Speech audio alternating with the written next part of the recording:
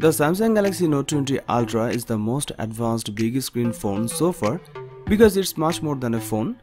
It's a highly evolved note-taking device. Samsung has made its most elegant looking phone yet with the Galaxy Note 20 Ultra. The squared of edges combined with a sophisticated mystic bronze color give this handset a corner office vibe. The finish does a good job of resisting fingerprints. The massive 6.9-inch OLED Quad HD Plus display on the Galaxy Note 20 Ultra is big, bold and colorful. More importantly, this is the first Samsung phone to offer a dynamic 120Hz refresh rate. The display is exceedingly bright and is fairly easy to read in direct sunlight. When using the display, scrolling is super smooth and fast. You can always choose 60Hz manually if you want to save battery life. The Samsung Galaxy Note 20 Ultra features triple rear camera setup plus a laser autofocus sensor. The camera array starts with a 108MP wide camera with a 1.8 aperture and it's paired with a 12MP ultra-wide camera with a 120° field of view. The 12MP telephoto lens delivers a 5x optical zoom and up to a 50x super resolution zoom. The zoom lens delivers amazing quality. Every time you zoom into something, you will be surprised by the distance it covered and the details it captured. The Galaxy Note 20 Ultra's night mode is good, but it's not quite as bright or colorful as the iPhone 11 Pro. Pictures taken with this device delivers stunning quality with great details and colors. The Note 20 Ultra delivered better results than the iPhone 11 Pro in close-up shots. If you want to record the sharpest video possible, you will be pleased to know that the Samsung Galaxy Note 20 Ultra can record 8K video with a 21:9 aspect ratio. There's also a new Pro Video mode that lets you control the focus, exposure and zoom speed. The 12MP selfie camera up front has a 120° field of view, which should come in handy for group selfies. The Samsung Galaxy Note 20 Ultra benefits from a swift 9ms response time for its S Pen, which is designed to deliver more of a pen-to-paper feel when taking notes or drawing. It's one of the fastest Android phones around and it's one of the first handsets with Qualcomm Snapdragon's 865 Plus processor. This chipset boosts the clock speed by up to 10% to 3.1 GHz and the graphics is also 10% faster than the regular Snapdragon 865 chip inside the Galaxy S20. This processor is paired with 12GB of RAM and either 128GB or 512GB of internal storage. As you would expect from a premium flagship, the Galaxy Note 20 Ultra supports both flavors of 5G. You will also appreciate the improved DeX experience, which is now completely wireless. Now you can beam what's on your Galaxy Note 20 Ultra screen to a compatible smart TV. The Galaxy Note 20 Ultra packs a pretty beefy 4500 mAh battery, which held up well in daily use. It comes with 25W fast charging. It also supports wireless charging and 9W reverse wireless charging. It offers a best-in-class display, a better S Pen experience and a boatload of new features for work and play. The cameras are stellar, fixing the focusing problem with the Galaxy S20 Ultra, and the powerful zoom and Xbox gameplay give the Note 20 Ultra an advantage over the upcoming iPhone 12.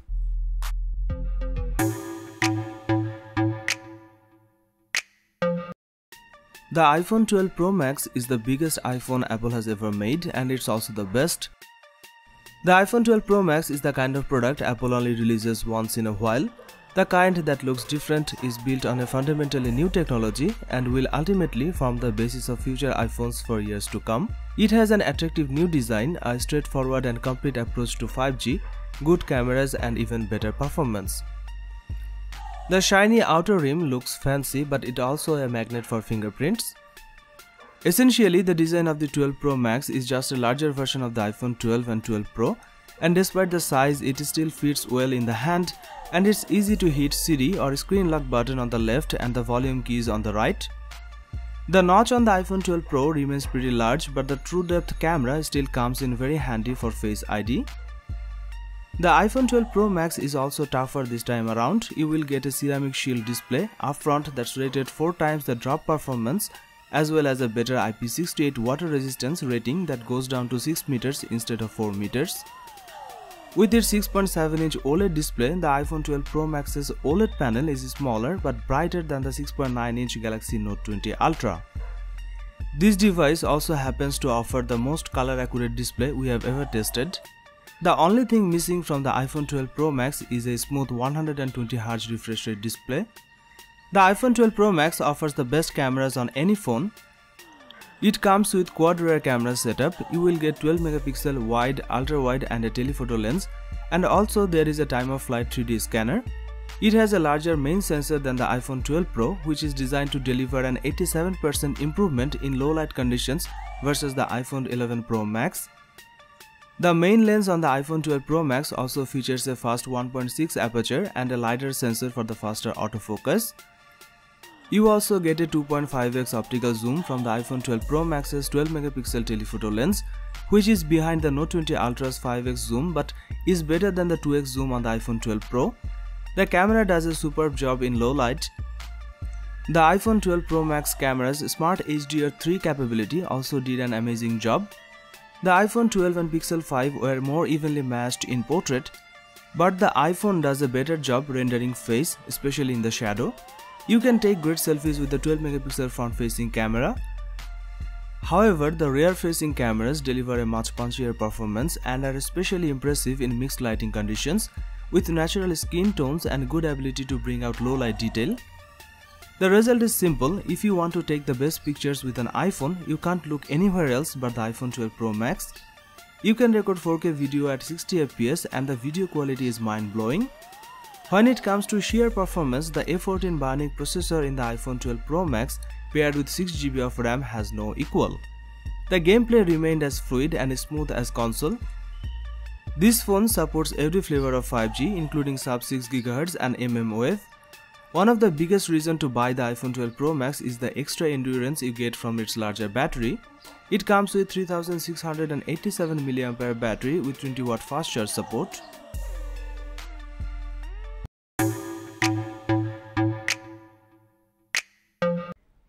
The Xiaomi Mi 10 Ultra is a big smartphone in every dimension. In fact, it's not far off from the Samsung's recently released Galaxy Note 20 Ultra. The Mi 10 Ultra is heavy and can be cumbersome if you don't have big hands and deep pockets. Xiaomi went with a glass sandwich design with aluminium rails and carved glass on both sides. On the front, there's a full-size display with a punch hole in the top left and a speaker grill above the glass. The Mi 10 Ultra is not IP certified, which is unfortunate. Other phones at this price point, particularly those from Apple and Samsung, offer protection from water and dust. Xiaomi opted for a 6.67-inch Full HD Plus 120Hz OLED panel instead of a Quad HD Plus screen. At this price, I don't think this is a problem, given there are many amazing tech that's packed into the device. The panel is smooth and fast as well as vibrant with deep contrast. If you don't like the excellent adaptive color setting, you can change it in the comprehensive display settings menu. Brightness was quite good even under direct sunlight. The Mi 10 Ultra was easily viewable. The Xiaomi Mi 10 Ultra skips the fresh Snapdragon 865 Plus in favor of the regular 865. Either way, the Xiaomi Mi 10 Ultra is very fast. I didn't have a single performance problem in my week with this device. I played lots of games, took many photos and did a lot of multitasking. I just couldn't get the Mi 10 Ultra to stutter. I think it's fair to say that whatever you do on your phone will be light work for this device. It comes with 8, 12 or 16GB of RAM depending on the variation. Camera wise, the Mi 10 Ultra comes with a quad camera setup. There's the main 48 megapixel main camera, a 20 megapixel ultra wide camera, a 12 megapixel portrait camera and finally a 120x ultra zoom camera. The Xiaomi Mi 10 Ultra takes punchy and contrast heavy images with a fair amount of dynamic range. This device seems to be able to capture white balance well. On dull days the phone took dull photos, on bright days the phone took bright photos. The Mi 10 Ultra's biggest photography feature is its zoom functionality. Samsung offered 100x zoom in the S20 Ultra, but the Xiaomi is offering 120x in the Mi 10 Ultra. I found the Mi 10 Ultra's night mode to be one of the worst I have ever encountered on a flagship smartphone. It struggled with flares, captured very little detail and was overall rather disappointing. On the front there is a single 20 megapixel camera for selfie duties. The Mi 10 Ultra takes some decent selfies, but there is a fair amount of skin smoothing going on. Selfie portrait mode photos seem to look rather realistic. The Mi 10 Ultra's video is average at best. It's got 8K video at 24fps alongside the standard UHD 60fps mode. There's also a 960fps slow motion mode. On the surface, the Mi 10 Ultra's battery is an average size for this class of smartphone. It's a 4500 mAh cell in a device with 5 cameras, a power-hungry chipset and a big high refresh rate display. Xiaomi's software, however, works aggressively in the background, killing applications and optimizing power usage to deliver good battery life. The device charged from 0 to 100% in just 21 minutes in our testing. It includes 120 watt fast charging. It also comes with 50 watt wireless charging and 10 watt reverse wireless charging.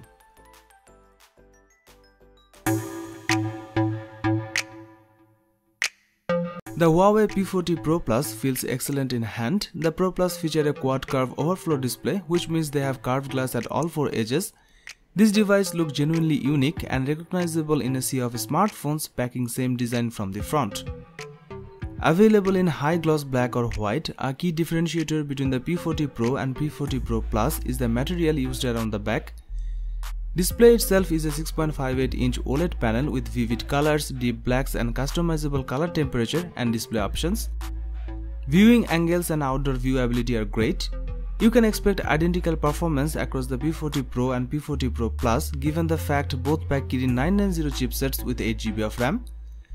We found the Huawei P40 Pro Plus to be just as speedy as other top-end phones such as the Galaxy S20 or iPhone 11. The P40 Pro Plus packs a powerful rear camera setup equipped with 5 lenses. The main lens here is a 50 megapixel sensor and a 40 megapixel ultra-wide lens. The Pro Plus sports 2 telephoto snappers, both packing 8 megapixel resolution. The first telephoto camera features a 3x zoom and the second features a 10x optical zoom. Both of these lenses feature optical image stabilization and there is a time-of-flight 3D depth sensing camera in the mix too. Through a combination of hardware and software, Huawei says the phone is able to achieve 100x zoom. As for the video recording capabilities of the Pro Plus, it comes with 4K video recording at 60 fps. The front camera is among the best we have ever tested with 32 megapixel of resolution and a secondary depth sensor for maximum impact selfies. This phone captures stunning details combined with dynamic range and excellent low light performance to handle virtually any environment you shoot. The Huawei P40 Pro Plus has a 4200 mAh battery inside and its performance is fantastic. It can easily last a full day through intensive use. It also supports 40 watt fast charging and there's also 40 watt wireless charging too.